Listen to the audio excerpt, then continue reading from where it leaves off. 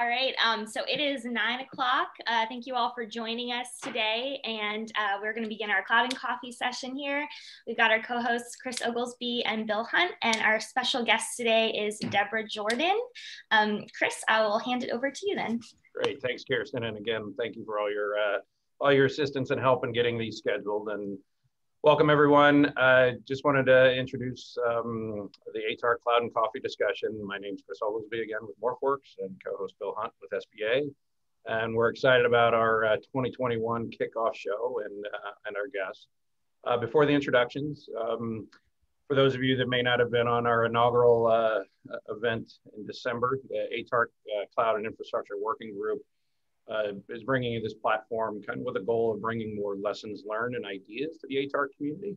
Our focus is going to be a conversation about our guest experiences, past and present, in executing modernization and transformation efforts. From a housekeeping standpoint, if audiences could please mute your devices and feel free to enter questions in the chat. We can get to them as we go through the conversation. So let's move on to introductions. We have Deb Jordan, the Deputy Chief of Public Safety and Homeland Security at the FCC. One of the things that is exciting about Deb's experience is she brings a uniqueness to the Cloud and Coffee discussion today of being both on the mission side and the CIO side. And so we are excited to have kind of a lessons learned conversation with Deb today. So.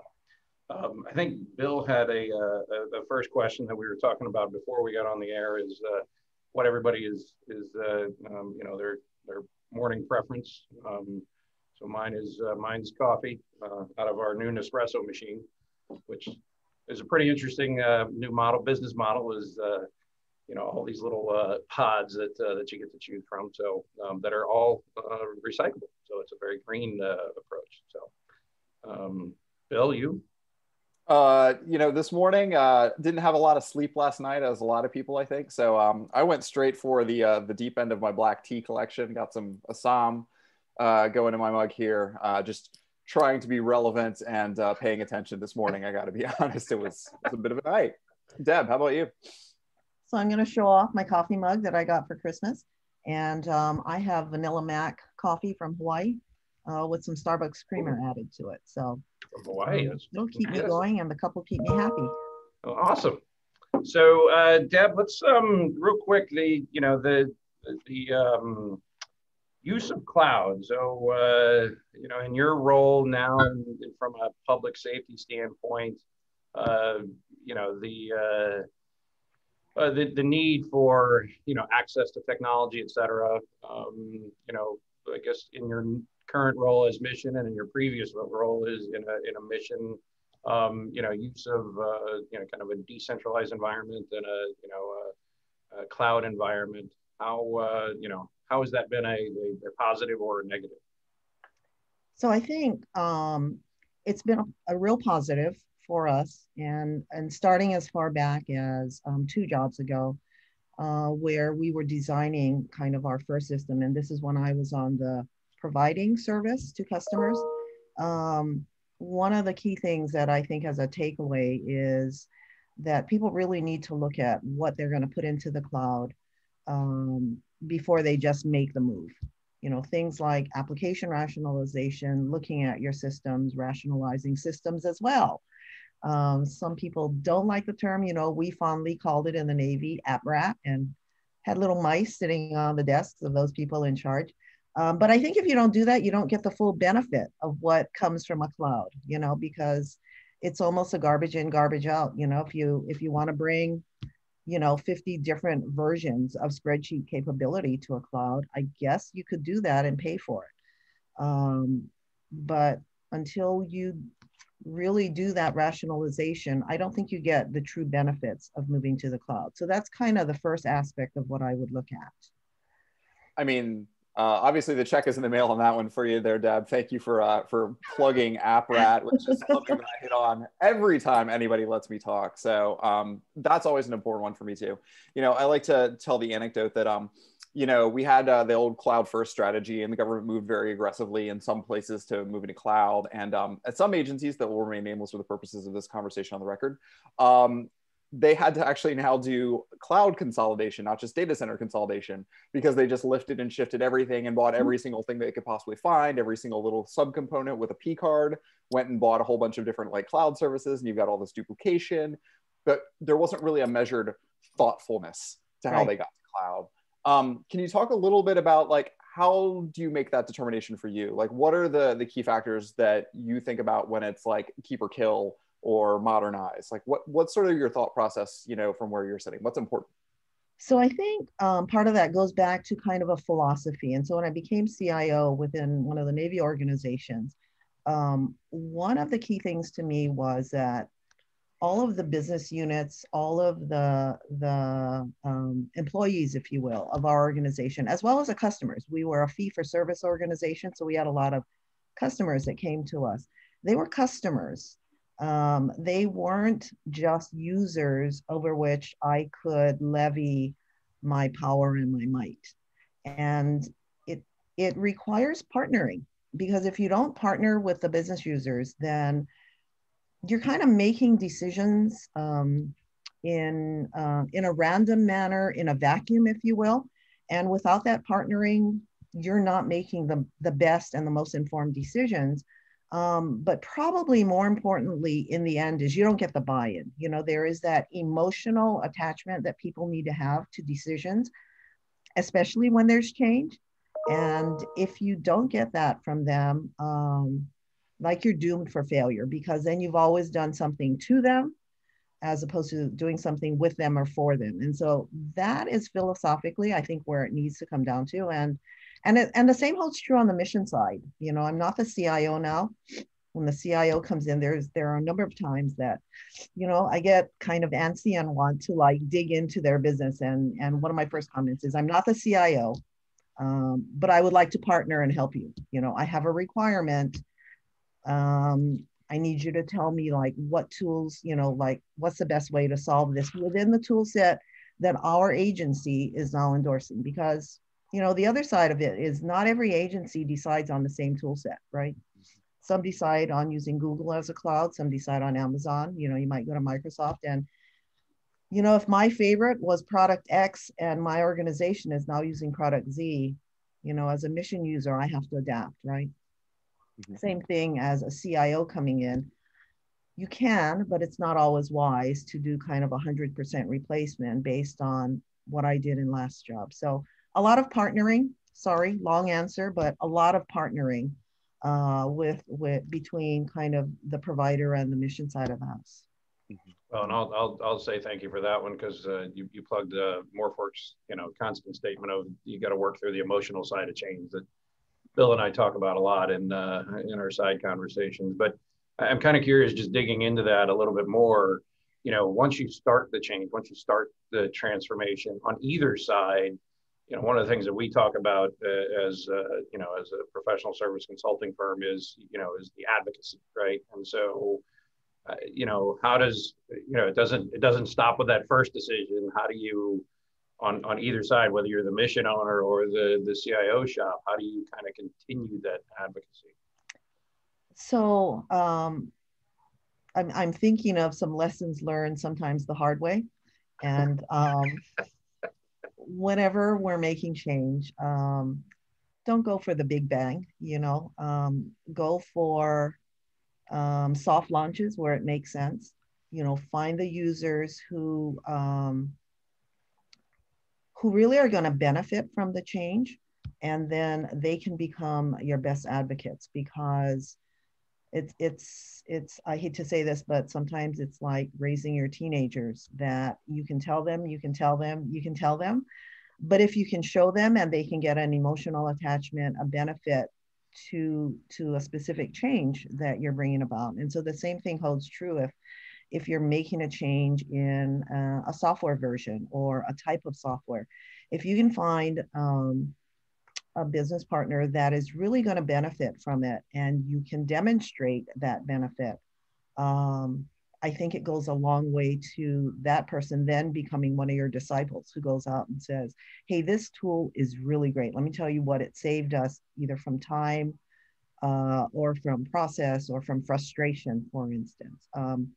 I think a lot of times we as CIOs can kind of use the cybersecurity as the fallback.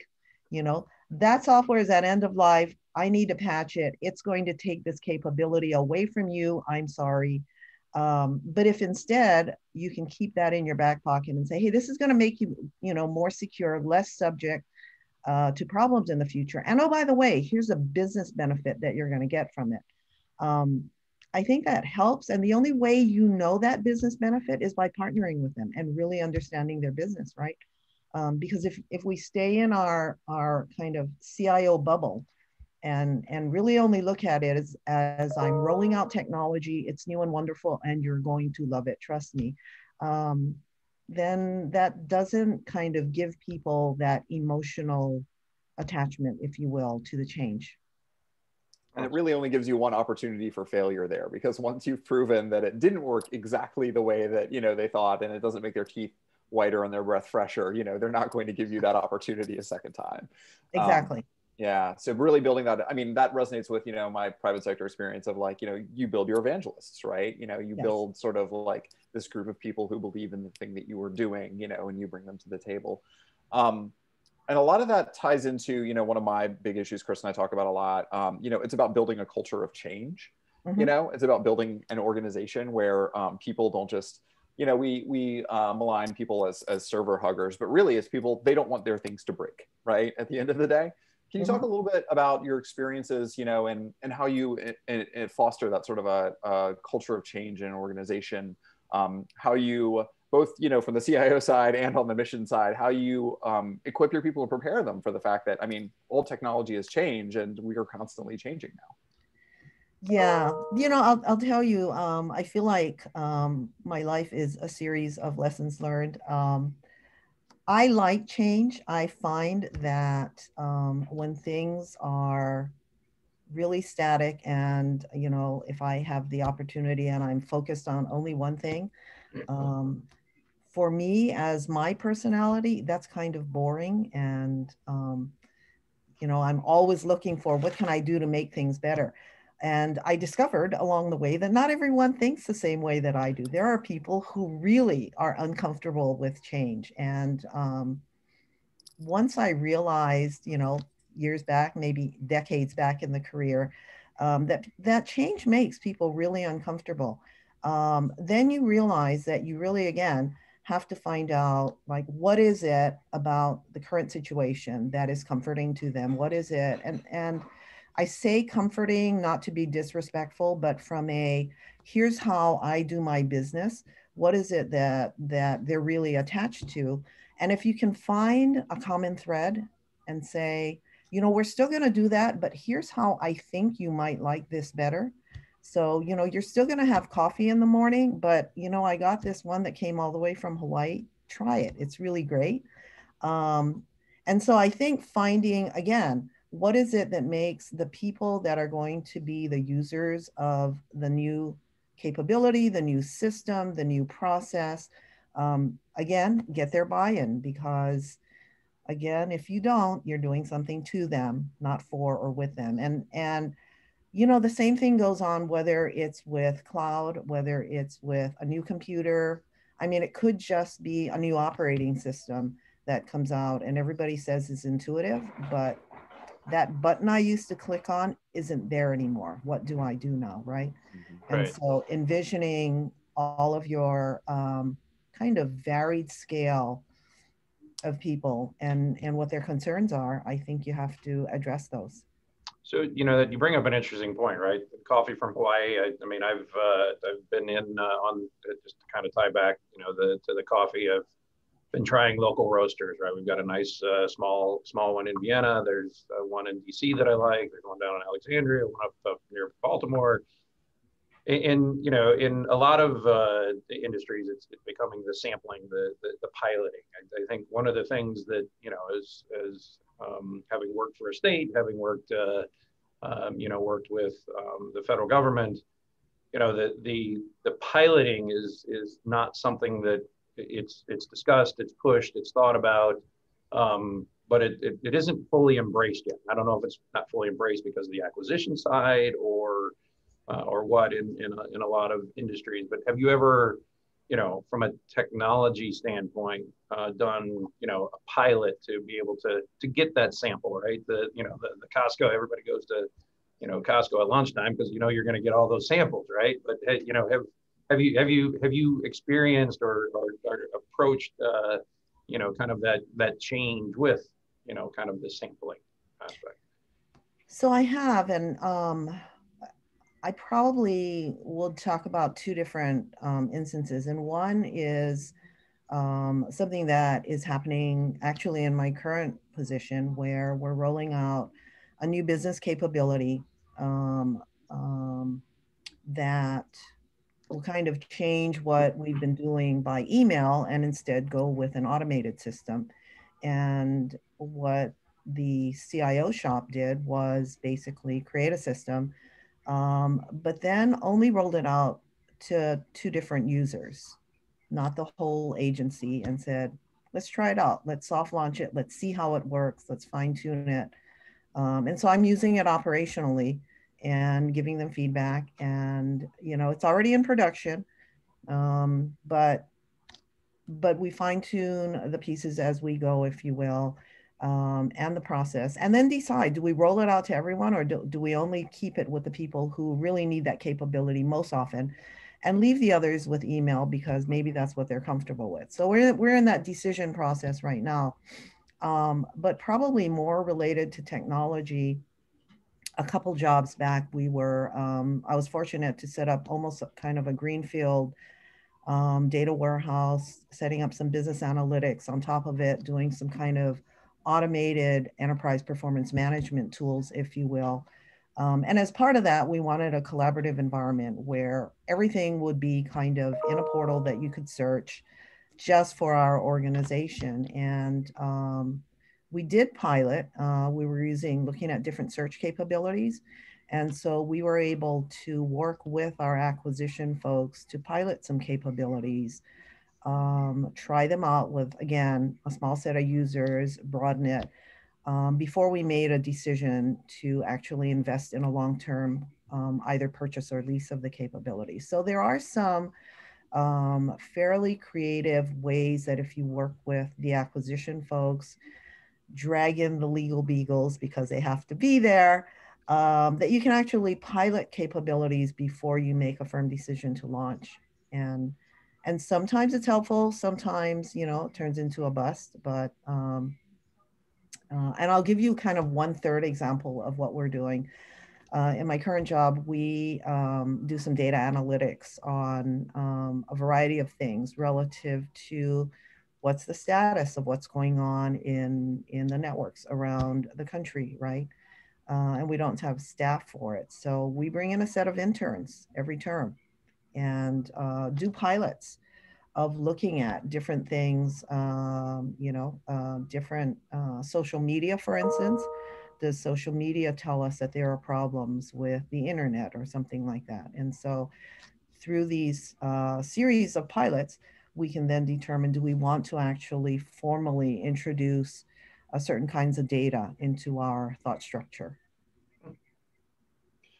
I really would like to hear more about this, to drill down a little bit. I mean, the concept of bringing in interns to run these pilots and like figure out what's going on. I mean, that's something that we did in, again, the private sector. We'd have like dev teams and we'd be like, go figure out how this new shiny technology thing works. Like, back in those days, it was like, well, we hear containerization might become a thing. Why don't you all go do that research project for a few months? So how do you have that working in the federal government? How does that actually, can you describe the shape of it a little bit more? Talk through the steps? Yeah, so there are a number of schools, and I can't go into a lot of the details because I'm not actually the one who's recruiting them, but I know that one of my folks on our team somehow has the word out, gets a number of interns who apply for 1 or 2 term sessions with us. And I think what is key that has made him successful in doing this is there is a structure that every one of them follows. And it starts with kind of a PowerPoint briefing that says, here's who I am, here's a project I'm working on, here's who my sponsor is, because there needs to be a business owner to what you're doing. You can't just like study data for the sake of studying data. And here's the expected outcome. And probably most importantly, here's my methodology. So here's how I'm gonna research or I'm gonna pull data. And at the end, they deliver as finished a product as possible. And if there is code that goes with it, that code is turned over. And the next steps are laid out so that in the following term, that exact same project gets picked up. So intern number 2 says, hi, I'm intern number 2 working on this. And oh, by the way, intern number 1, you might remember Bill Hunt worked on it last term and he delivered this. And what I'm going to do is I'll take it to this step. And I think doing that constant methodology and having that handoff has allowed us to mature the program, because prior to that, kind of get an intern who comes in, does something cool, they leave, and then it was really cool, but you know what? Nobody's using it now because you kind of forgot about it. And there's nobody to pick it up, because the whole reason you have these interns is not only to give them an opportunity, but to do something that we otherwise might not have had the resources to do. And so it's not so much an augmentation of our budget, but the ability to do research into areas that we don't know yet, are they going to pan out? So I think it's been a plus for us. And you know, even in prior jobs, having interns come in, give them something meaningful, and then make sure you take what they do and hand it off to someone else. Mm-hmm. Yeah, there's another way that I've seen people go about it. There's at GSA, they're running their 10X program, which I also think is analogous and fascinating, where they'll invest a little bit of money into trying out, you know, a new thing, a new idea. You know, they did one on RPA not too long ago, I think, in AI and chatbots, et cetera. And they have different tiers of investment. So, you know, if it looks like it pans out at this introductory, we Googled it level, you know, it goes to the next level. And then from there, we're going to try a little tiny documentation thing. And then we're going to try a little tiny pilot and moving up the chain, you know. So I really like this idea of not overly investing in something up front, right? You want to test it a little bit and get the tires as you try it out. And part of that for me is just shell shock of knowing like something that was supposed to be just a prototype quickly finds its way into production if you don't have really clear, you know, guardrails around that to make sure that, gets abandoned, even worse. Yeah.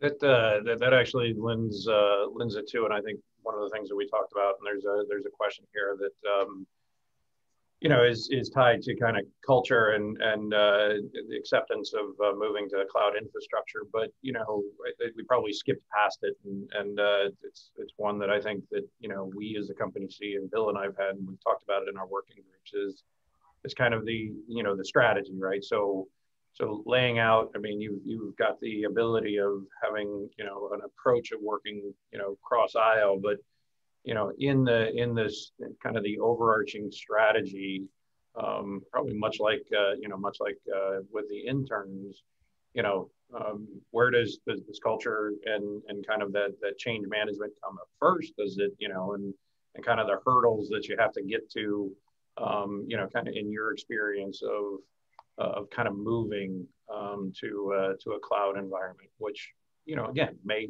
gray out that button you're used to clicking, right? So I guess from a strategy standpoint, you know, how does that fit? So I think there's a couple things to think about, and I'll go kind of to one example of a situation I had where we were looking at building a capability, expanding something we had, but really building a capability that was going to potentially grow the number of users depending on how many projects we had, who they were for. It could end up being a sudden spike in number of users, and then it could kind of tamp down depending on the number of major projects or a wide variety of small projects going on. And that served to be an example of a system that made sense to move into the cloud, because it was going to allow us to scale up, scale down. It was going to allow us to look at cost of software. Do we need to share that cost among some of our customers? How do we do those kinds of things? And so when we looked overall at the cost of ownership, total cost of ownership for that system, and did that business case, it made sense to be one of the first candidates that we moved to a true cloud, hate to admit, probably a decade or so ago. And I think in looking at the strategy of how do you make those decisions, I think it has to be kind of a business case assessment of, is the benefit there both from a cost and a performance perspective, right? Because cost isn't, I'm not a fan of kind of low cost analysis, if you will. I recognize that cost is a factor, but the business has to benefit from it as well. And so in that case, it made sense because one, we were going to be able to stand up the capability quickly, and two, we were going to be able to scale it up and down rapidly as well. One of the things that I think I want to make a point about also is that as we make these decisions to move to the cloud, I thought naively a while back in a prior job that as you move to the cloud, you automatically get security with that, right? You know, your cloud hoster is going to perform. All your cybersecurity functions and patches are required. And that's something I think people have to look at very closely, you know, that it's not an automatic, and people have to draw the lines on where do you want who doing what aspects of your security, because we talk about security in depth and all kinds of aspects of doing, making sure that especially your public facing applications are secure. And if that's not explicitly clear from the outset, I think you're doomed for failure at some point. You know, you may skate by and you may be secure by obscurity, but everybody remembers kind of the Navy problem with the Iranians and their networks back in 2014. As we were cleaning up, and thankfully this wasn't necessarily one of the systems that was compromised, but as we were cleaning up and had to take all our systems down, and then you had to meet certain criteria before you brought them back up, we found out that, oh golly gee, the host for that system wasn't doing security. We thought they were, so we weren't doing it. And so bringing it back up was a much longer process, because now you have a system that basically was violating all of the not all, but a large number of cybersecurity policies. And as you implemented the policies, of course, the system breaks. And so that's a little bit of a plug for make sure you know what your security requirements are going in, because otherwise you'll design your system around security and it won't work. So, I mean, you've already mentioned two of my big three when it comes to cloud stuff. And so I'd like to dig in on cybersecurity for a little while here while we have everybody. Obviously, extraordinarily relevant topic, given everything that we've seen over the last couple of weeks. How do you manage all of this risk at the end of the day? I mean, I guess I shouldn't say while I'm being recorded that FISMA is completely broken, but FISMA is definitely a struggle for agencies, and how we balance risk with innovation, or, you know, how we're actually, you know, doing business. And we do make a lot of assumptions as the federal government that we can buy our way out of risk by handing it over to a private company. And we've learned time and time again, that's just not true. You know, from identity company breaches, from the most recent network breaches that we saw this past week. It's hard. There's a lot of moving pieces there. How do you balance these things? You know, and I'll say this, and I'm trying not to be political about this or calling out any specific vendor. But, you know, we've got some of the biggest cloud companies in the world right now still storing American data, you know, on Chinese soil, on Iranian soil.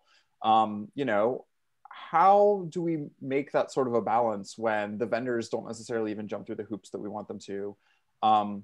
How do you make the decisions above and beyond just what we are required to by NIST 853? How do you find that balance? How do you decide for you where your risk profile sits? And I know that this is probably a topic that's been beaten to death, but I think it's important to talk about. Oh, that's a big one. Sorry, I apologize. If you need a drink of coffee first, it's you need to get into the happy cup.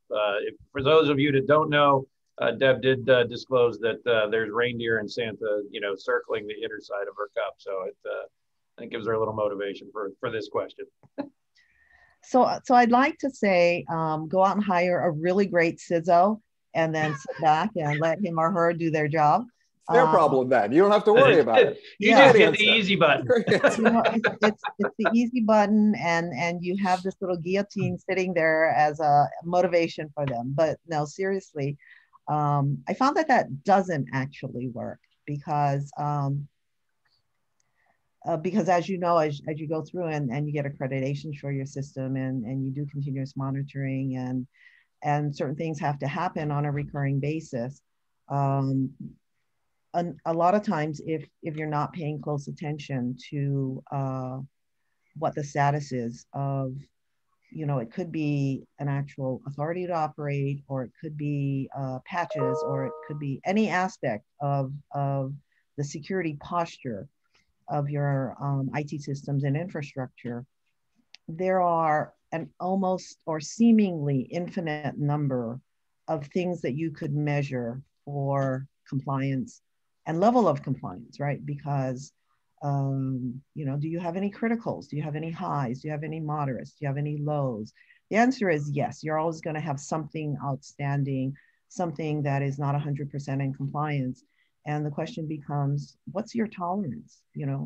Clearly you don't want to tolerate criticals or highs. What about mediums? How many of them can you tolerate? And I think a lot of it boils down to the business risk has to be managed with your security risk. And I am thankful not to be owning that in this current day, because the world has gotten scarier, and the impacts are more severe, certainly, than they were 10, 15 years ago. But I think it is a balance of business risk with security risk. And I think, again, it goes back to partnering with the business owners, the business line owners, because a while back, and this is, a handful of jobs ago, I naively thought, you have a CISO staff, they're responsible for all aspects of cybersecurity and accreditation. Why isn't the work getting done? And then you realize that it's a partnering. It is the business and system owners who have to contribute and tell you things like how they're using the system, what it's for, what the business risks are, who the customers are, what the environment is that they need to operate in. We had a system that had to almost be completely redesigned because we didn't define upfront the different categories of users and where they were going to be accessing the data from, right? Are all of your users accessing your data inside the confines of your intranet, or are they coming from the outside? Are you going to let customers access any aspect of that data? And if the answer is yes, and you need to, for instance, partition the data, because you know what? Only the HR folks get to see this data. The employee gets to see this. Their supervisor gets to see this. And the general population gets to see, an aggregated demographic table. That's a big change to PII data handling. And so I think all of those partnering discussions that we talked about are really important in making those strategic decisions on how you handle risk and how much you're willing to share.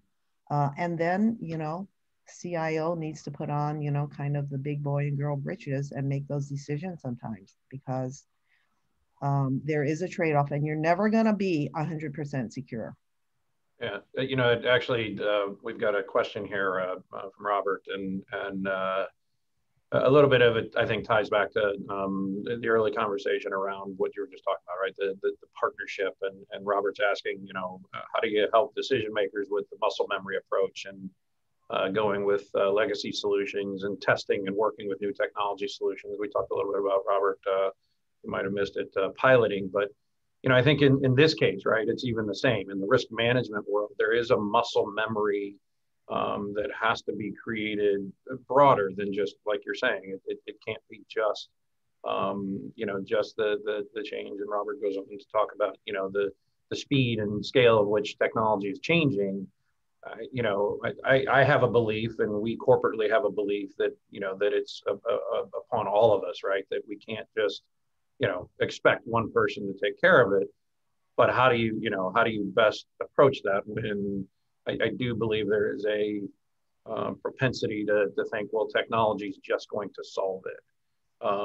So the partnering is a good one, but, you know, I like this question from Robert on the muscle memory approach, right? How do you get people to, you know, the partnering starts, and Robert, what you heard was, you know, a discussion about, you might have missed, is a discussion about, you know, the pilots and kind of starting them off and then making decisions on where to go from there. But, you know, maybe we can expand on that a little bit.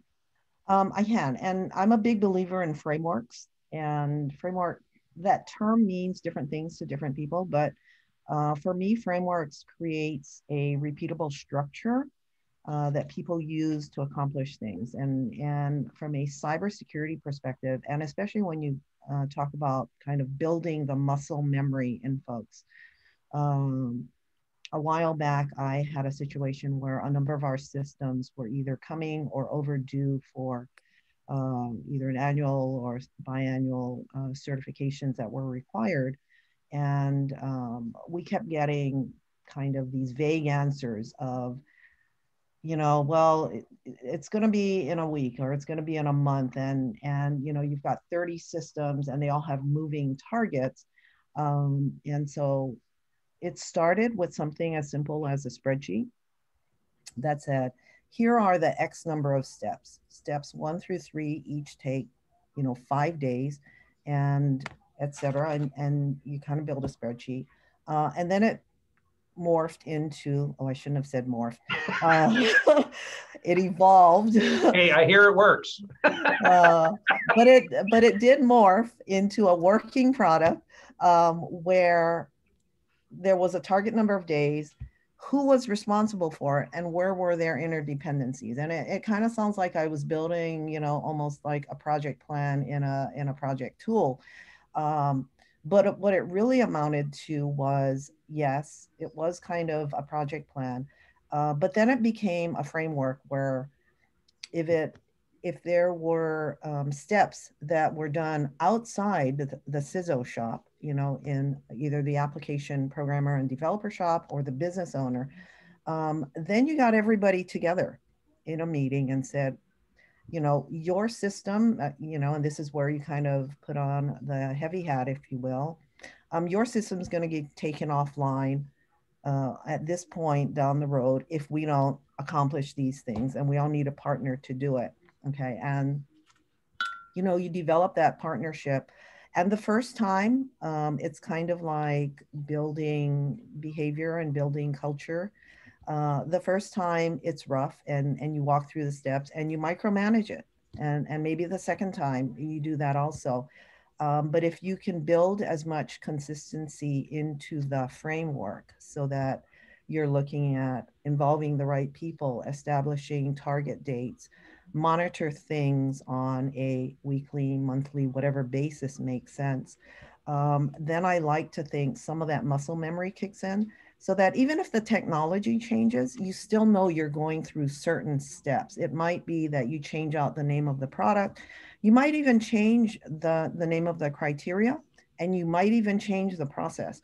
But the fact that you're going through a framework and building the who, what, when, and where, and deciding, and as a manager, I kind of have a general rule, you know, things that are going to be done in 2 weeks, I kind of want updates more frequently. Things that have a year milestone, I might look for quarterly or monthly until we come down to the run. You keep hitting on a couple of things for me that just resonate so much, and I just want to kind of jump out of my chair every time you say them, and just like start applauding. I have to be honest here, particularly, you know, this concept about like, it is a partnership, right? At the end of the day, historically, we kind of think of like, you know, the CIO who sits over there and like tells you what to do, or the CISO who shows up once every 3 years to audit your security controls. And then otherwise it's pretty like, you know, they're just not there. But it is a partnership. And, you know, again, IT does underlie everything that we do here.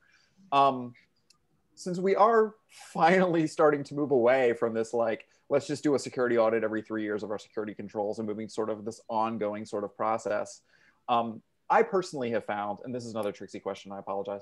I personally have found that, like, what a program office says that they're going to do with a tool and how the tool actually ends up being used over time as things mature, let's say mature, tends to shift, and you have a difference from the original requirements and what actually ends up happening. How do you stay with that? How can you best foster that relationship so that there's the ongoing conversation, so that everybody understands, you know, how things are moving, how needs are changing, instead of it just being, I won't say an antagonistic relationship, but less of a partnership? How do you keep it past launch date to keep that conversation going throughout the life cycle of any solution? So I think that partnership that I talked about is not a one time. It's not a oh, you need a new system, we have to partner on this, or it's not a, your system is coming up for its, you know, whatever certification, let's partner on this. I think it's like I said, it's an ongoing, and so what I experienced was, for instance, the CIO needs a budget. And if you're in a revenue generating organization, whether it's a private sector or whether it's a government fee for service, or even if you're not a fee for service, really the CIO is looked at as you're kind of taking money away from everybody else. Because if your budget wasn't so big, I could get a little bit more for X, right? And in the organization I was in previously, it was a fee for service. And so, yeah, you know, I'm overhead and I'm driving up rates for, you know, public works, for instance, right? And so being in that partnership with the customer and really understanding how they do business and how they're using those systems is important. I think the other thing is CIOs need to listen. And that sounds kind of silly, but it's like you sit in, you know, we call them department head meetings, where all of the business lines are sitting there, you know, with the CIO and the business manager and the HR director and the commander or your CEO, head of your organization. And you need to hear where their pain points are, you know, and especially if they say something like, well, the system doesn't give me that capability, or the report gets formatted that way and so I can't get that information out of it. It's like, that's a sign to go talk to the business owner and say, I heard you say, you know, not in the meeting, but afterwards, it's like, hey, Bill, I heard you say that, you know, the report's not giving you the information. Is it because you don't have the data? Or do we just need to like give you a different formatted report? You know, do we need to maybe give them some ad hoc analytic capabilities so that they can pull the data in the ways they want. So I think that is an ongoing relationship that people have to have with their business owners. So if I could just follow up on that too real quick. You did touch on one thing for me that is a hot button issue, I think, in any government agency today, which is the budget side, right? People do feel like that, you know, the CIO shop is cutting out, you know, a piece of their budget. Can you talk a little bit? I mean, obviously we've had Klinger Cohen and now FATARA, that more cements that relationship between the CFO and the CIO. Can you talk a little bit more about, you know, that relationship and how that budget process should be most effective from where you're sitting, and how that can kind of tip the tide a little bit so people don't feel like they're just having their budgets cut out from under them? So I can give you kind of a couple different models that I've seen in organizations. You know, there are some where the entire IT budget is advocated for by the CIO, and you know, justified and therefore allocated, and it is a partnership between the CIO and the CFO, and you have to convince the CFO that those monies are really required, and then you have to show that they're spent in the right categories for accountability, right? There's another kind of hybrid model, if you will, that yes, all IT dollars have to be identified, right, as such, but the business owners are advocating for the allocation associated with their respective systems. And then it's more, I was going to say a group hug, but that sounds like not the right picture that I want to just envision. smaller knives, probably. Right, right. Especially It's not a technological group hug. Thank you, because it's COVID time.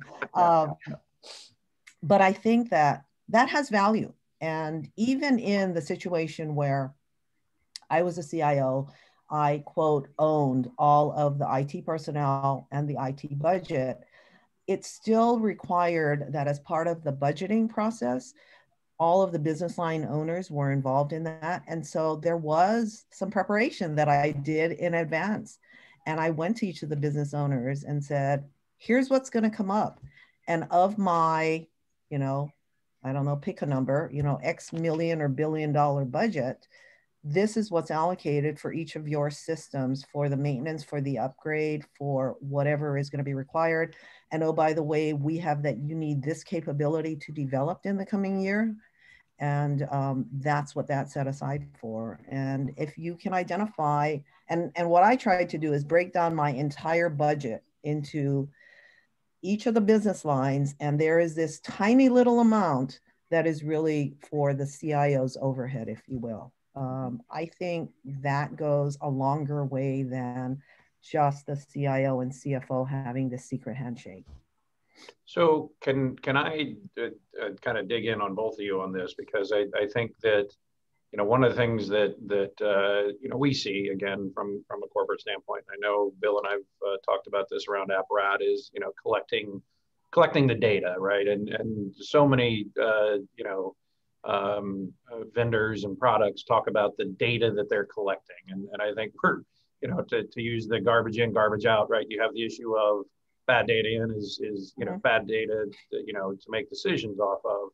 But how in kind of this world of continuous monitoring in anything, right? I think whether it be from a risk management standpoint, from a from a version standpoint, from an end of life standpoint, from just a financial standpoint, how do you on our environments using data and continuously evolving that data? Because I do think we still have, and I think it's more human nature than anything else, a propensity to point in time create and then work off of that. And I don't want to say that we need to get into the every minute of every hour we need to be collecting and reanalyzing, et cetera. But how do you really leverage the data and evolve the data to really make the best decisions and make quicker decisions? Because again, to Robert's point, the speed at which technology is coming out, the speed at which things are happening, not by choice of the clients, but by choice of the vendors. How do you kind of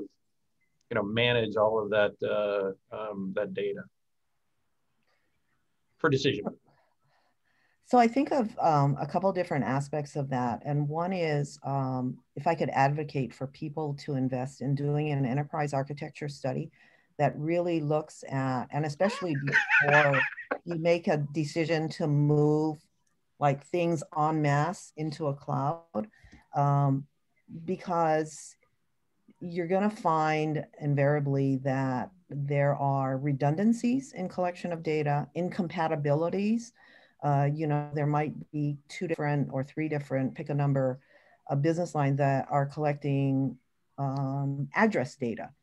And they could be collecting it in different formats. Are you storing it as a text field? Are you putting numbers in a number field? Are you storing a street name? Are you doing any validation on it? Yes, no, maybe. What about name? What about, what about, right? And doing an enterprise architecture study, if it's done well, you'll find where you have data, where you have commonality, who's using that data, and where do you have data, my favorite, that is an island. You collect it, but nobody ever goes to it, right? And then why are you saving it? So that's kind of one piece, and that's kind of a little soapbox for me, because I feel like when you don't have an enterprise view of it, it's so hard to manage. And if you don't do it as an organized study, if you will, and you try to do it one by one, there's so many moving pieces that it's just mind-boggling. The other thing that I would point out is, and I just lost that thought. So I'll leave you with enterprise architecture, and I'll come back to it when my mind brings it back to me. Feel free to jump in with whenever it comes back to you. But as a chief enterprise architect, I certainly appreciate the focus on enterprise architecture. You know, and I feel like I have it. Go. So the other thing, Chris, you were asking, you know, how do you make decisions with data, those kinds of things. And so as part of that architecture, and I think as you're looking and working with your business owners, I think people need to, as part of deciding how much data you store and how you access it, look at what kinds of business decisions you're going to want to make with that data. And so as part of a project where I was setting up business analytics, we really needed to look at, so you've got these years of data of, pick whatever it is, performance, or let's just say it's demographics of the people that you hire. Let's use that as an example. And so you could end up, if you have a large organization, with lots of data that if you don't plan ahead, anytime anybody wants to do anything, it's going to take 5 minutes to load that data, right? And so you really need to look at how you're going to use that data to, one, define what do you need to save and for how long, what increments do you want to look at it in, and how do you really want to report out on it? Because if they're going to do certain things every day, every week, every month, by golly, give them a canned report and let them push the magic button. But if it's a business analytics team that says, I really want to what if this, you know, then work with them, set up, you know, whether you want to call them cubes or schemas or whatever you want to create, but set them up for them so that, one, you facilitate it. And then two, if they really want all the raw data, just prepare them. This may take a little while to load, you know, unless you want to bring me in, you know, some quantum computing. You've got all this data. I can let you have at it, but it's going to take you a while. And so kind of to manage the expectations along the way, if you will. I certainly appreciate putting data architecture at the forefront. Having worked at a couple of large agencies that I won't call out in public, you know, where exactly the address problem you're talking about, you've got legacy systems where people have been collecting in their own little silos data. You know, your address appears in one agency's data set in 14 different places, and you can't update it all in one place as a customer, you know, for the American people. That's really frustrating. You know, and I think that also goes back to the partnership aspects that you're talking about, you know, like emphasizing human-centered design so that you're actually thinking about what your customer is trying to do with the data, both your internal customer and your external customers, you know, how they're trying to treat it. And I probably could talk for another hour and a half on that one. But I really want to come back to one of the things that you had mentioned earlier on. Another one of my big three was the acquisition piece. You mentioned it briefly. Obviously, you know, cybersecurity is very hard. Data management is very hard. But a lot of agencies are still struggling also with just the acquisition piece. Like, we want to do all of these new things. We want to do all these new technologies. And quite frankly, we want to buy them in a completely new way. There's a whole new concept around, you know, what your SLAs have to look like, going back to the cybersecurity aspect, what logs you have to get access to. What have you seen successful in bringing the acquisition side of the house along on this journey? You know, making them become, you know, helpful and possibly even evangelists. Talk about the relationship building there a little bit. Ooh. That, is that too hard? I mean, we've only got a few. No, not hard. It's not hard. Yeah, that's right. That's what he asked at 9:53. It is something that that you need to be strategic and thoughtful about, because sometimes acquisition shops organize in different manners, right? So you could have acquisition folks who are assigned to specific business lines so that they really understand your business and how you're trying to do work. And if you have a team that is dedicated to supporting the CIO acquisitions, then they really understand technology and those kinds of things, and how the market is evolving. You might have another group that's organized by tiers. And if you're buying this much, you get this team, and if you're buying this much, you get a different team, right? And in those cases, they're certainly familiar with the thresholds, but they may not be familiar with how some of the flexibilities and how you buy technology. And so I think a lot of it, again, I go to partnering, and I've had to do that because I worked in a situation where it was almost first in, first out. You know, you kind of got the next person who was available to help with your acquisition, had no background in what you had done in the past. And sometimes, you know, there are people who want to tell you what you can't do, as opposed to explore what you can do. And so in many cases, it does take kind of the CIO partnering with your head of contracting to say, hey, what's in this for us as an organization is to be able to do this smartly. And so I need you to kind of bring the creative brains, because technology is something that is evolving so quickly, not just the technology, but the rules for how we buy things, and you know, the rules for what you can't buy, right? You know, supply chain has said you can't buy certain things. And so it does, again, take that partnering so that they assign you people who are willing to work with you through those challenges. So, you know, I think it's a perfect point. I also believe that there is a challenge. It's not, and I don't think this is just a government challenge. I think it's, you know, large corporations have the same challenge, right? And I do believe that what I have seen work the best is the you know, the partnership model, right, where there is a business manager, so to speak, tied to it. But, you know, I've always had this belief also that there's, you know, this challenge, and I think the government has it's the worst because of the way things happen, right? So you have an enterprise architecture, you know, that is laid out, but you have a budget that's on, you know, on kind of 3 to 5 year cycles that, you know, you're working towards. And then you have RFPs that, you know, are tied to some portion of that budget along the way, but may not necessarily be tied to the enterprise architecture. So to kind of keep up with the speed, you kind of end up doing what you did 5 years ago or 10 years ago when you last released it. And I think that's just getting hard, I think, in general, right? Especially from a technology standpoint. You know, and I think the one thing that's interesting is looking at some of these different aspects of acquisition, kind of tying back to how we started around pilots, like the OTAs, et cetera.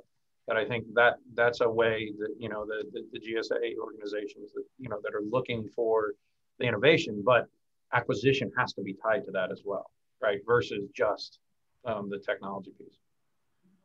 Agree. And it is difficult. The government budget process, you know, where you have the programming, palming budget, you know, trying to predict things years in advance of what you're going to need. And it is really part art and part science, because you have to be true at the same time. You can't predict 3 years in advance exactly how you're going to spend your money. And so there is some programming flexibility that you have to work with. And you know, working with acquisition tools that allow you to do procurements quickly is key, because things that take, you know, a year or 3 years to go from start to end are building obsolescence into what you buy and develop. So yeah. Well, I think we're coming to the close. I don't know, Bill, if you have one last question, but I do want to make an announcement for everybody that our next Cloud and Coffee will be on January 21st. Same ATARC time, same ATARC channel, for those of you that are old Batman fans. And Mike Cassidy will be our guest. So I do want to say, Deb, thank you very much for sharing your lessons learned for our community. thanks for having me. All right, thank you guys. Can all of our panelists smile real quick so I can take a screenshot? Okay, 1, 2, 3. Excellent, thank you. Thank you very much, Deb. Thanks, Bill, and thanks, Kirsten, and thank you everybody for joining. Thank you all so much. All right, take care. Have a good week. Stay safe. You too.